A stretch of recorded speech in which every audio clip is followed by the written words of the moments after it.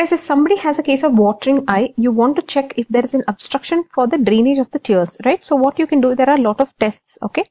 For evaluation of a watering eye, you can do ocular examination, you can do regurgitation test, you can do fluorescein dye disappearance test, lacrimal syringing you can do, isn't it? A lot of things you can do, and one of the tests is also the Jones dyes test, okay? So when you suspect a partial obstruction of the nasolacrimal duct, you can see here, where is the nasolacrimal duct? Somewhere here you will have, this is the nasolacrimal duct, isn't it? So if you suspect that this duct is obstructed partially, then you can do this Jones test. It's called as Jones dye test, okay? There are two tests here, test 1 and test 2. So basically test 1, you can see they're just putting a dye, right? So what they are doing here, just 2 drops they are putting. 2 drops of what? They are putting 2 drops of 2% fluorescein dye. They are instilled in the conjunctival sac, right? So conjunctival sac is where here, between the palpebral conjunctiva and the bulbar conjunctiva. So here they are putting 2 drops of fluorescein dye.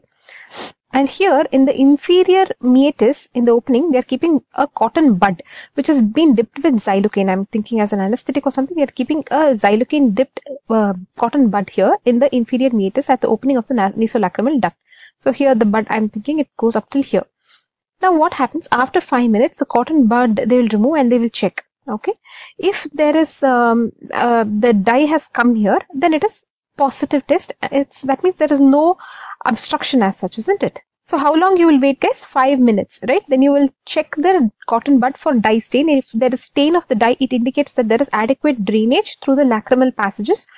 And so the cause for watering of the eye of this person could be hypersecretion by the lacrimal gland. You now know that there is no obstruction, right? No obstruction, that much you have understood. Now what if the cotton bud did not get stained? Somewhere there is a block.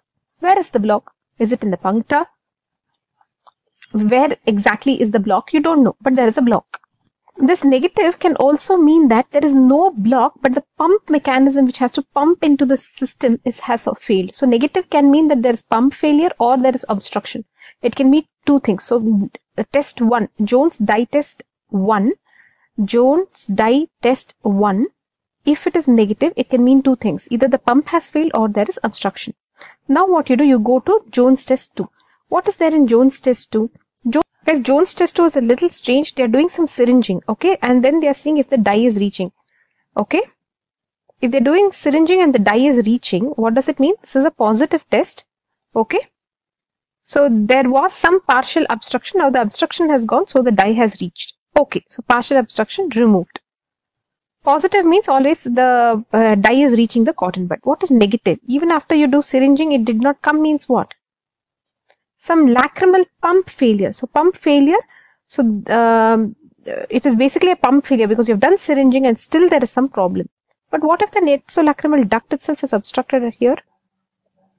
But anyways, just now you remember this, okay? 1 is negative means it either is there is some obstruction, partial obstruction only they are suspecting, right? So here in this they are suspecting only partial obstruction, okay? So the dye has to reach.